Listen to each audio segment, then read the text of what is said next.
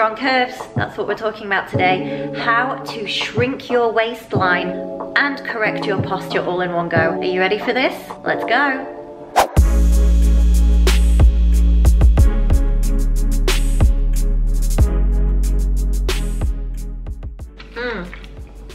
Water. How do you keep your waist nice and small? One of my secret weapons is drink more water. Really simple, you don't do it enough.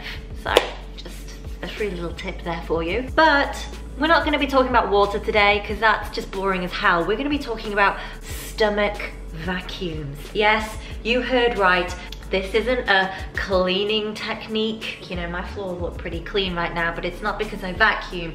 No, it's because I have a cleaner who does that for me. Today, I'm gonna show you how to do a stomach vacuum. This little exercise, it looks weird, okay? I'm not gonna lie. We're always chasing that hourglass figure. And if you do a lot of weighted crunches, then over time, yes, you'll build muscle in that area, but you'll also find that your waistline becomes quite blocky and wide. A stomach vacuum is a really good way to keep your waistline really small and tight and strong. So I'm not saying don't do your crunches, because your crunches are good, but start doing stomach vacuums. It will change your life. Well, maybe not your life, but it will definitely change your ab workouts and your waistline. One thing I will say is that this move is quite a tricky thing to master. When you first start practicing it, it's gonna feel a little bit weird. It's gonna feel a little bit awkward. You probably think, I can't really do this, but please don't give up. Just keep going,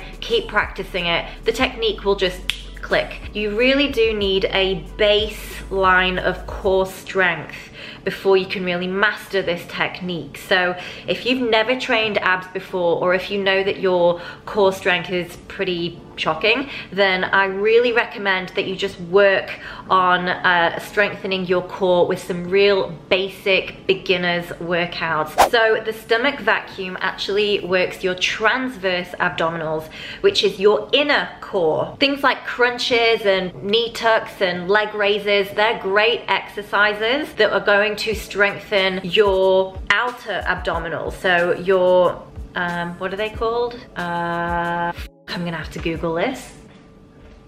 One moment, please.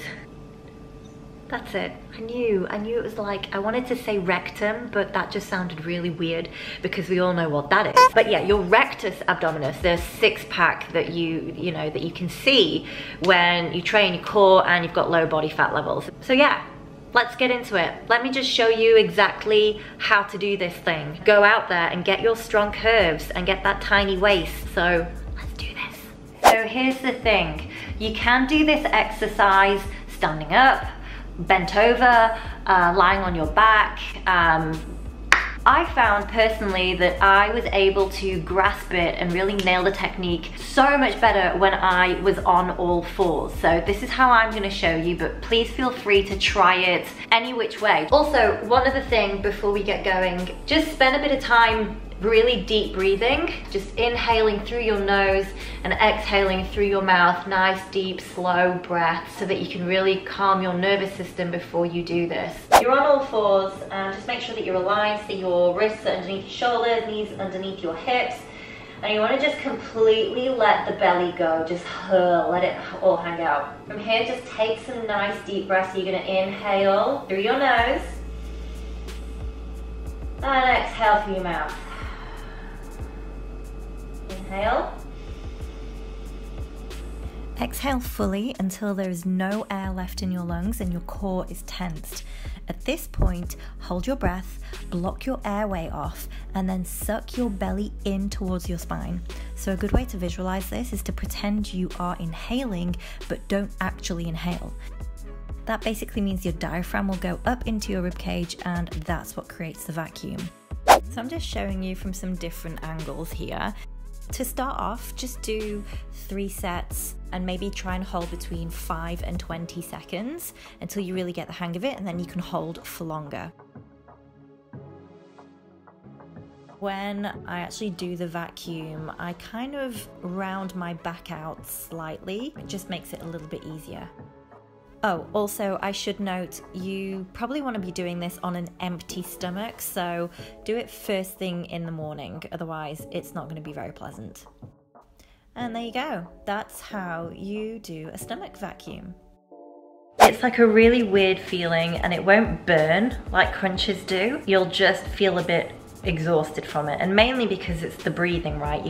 You're holding your breath and you're like sucking it in, so it feels a little bit weird. But the more control you have over your transverse abdominals, the easier it's gonna get. The videos that I've seen on YouTube of people telling you how to do this technique, it's not simply inhaling. It's not just sucking your belly in. I've seen some people just exhale and kind of tense their core. It's not that either. Just be wary, because there's a lot of people out there teaching you how to do a stomach vacuum and they're actually not doing it at all. Yeah, that's it basically. If you like this video, please let me know in the comments. Please like it, give it one of these ones, and subscribe, because you know, I want to show you guys all this kind of good stuff, and you liking and subscribing, it actually really helps. And maybe press that little bell thing that people keep going on about too. Apparently that's a good thing too, so you always know when I've posted something new. And I'll see you next time in another video.